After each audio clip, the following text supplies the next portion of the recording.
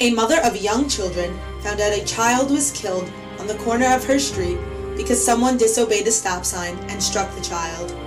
This mother felt very strongly about making sure nothing like this happened again, so she lobbied for a traffic light to be installed. She was enraged by the fact that the state told her a traffic light would not be put in because 2 people had to be killed at an intersection in order to require the installation of a traffic light. To ensure there would be a traffic light at that intersection, she took her 4-year-old daughter and infant son to ask neighbors to sign a petition in order to make sure the traffic light would be put in place. This mother was Jean Mueller, the mother of Ellen Bell, a retired attorney and resident of the Lehigh Valley. Ellen believes this event was central to the development of her sense of citizenship. It inspired her to believe, if I want something to be changed, I have to go out and do something about it. She considers citizenship a responsibility people have to their communities, nations, and the world. She thinks people should think about what is going on around them and ask themselves, is this really good for us?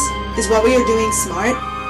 Ellen feels this way about many of the issues facing the United States, especially in regards to war. She has been very active in demonstrating against the Vietnam War as well as the war in Iraq. During the time she demonstrated against the Vietnam War, she traveled often to participate in the anti-war movement.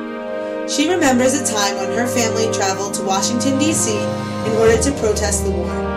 Ellen and her husband, among many protesters, were arrested during the demonstration.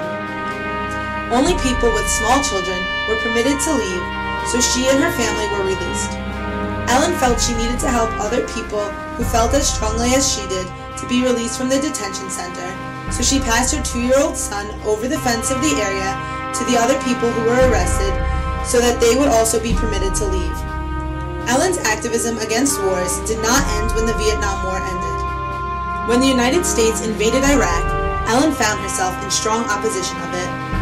She felt the war was a distraction to the other issues facing the country and that the United States had started it on false premises by discussing things such as Iraq having labs to create weapons of mass destruction, yellow cake uranium, and mushroom cloud smoking guns.